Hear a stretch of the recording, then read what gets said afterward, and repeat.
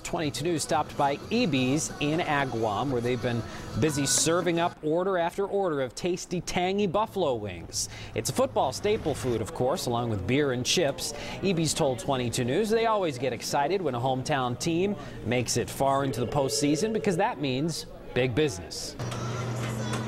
And it's busy. It's busy. That's why we recommend people to call ahead, especially with the Super Bowl coming up. It's great to pre-order. Oh yeah, every year. Yeah, it's Super Bowl, and it's one of the appetizers we have while we're watching. Get a bunch of wings.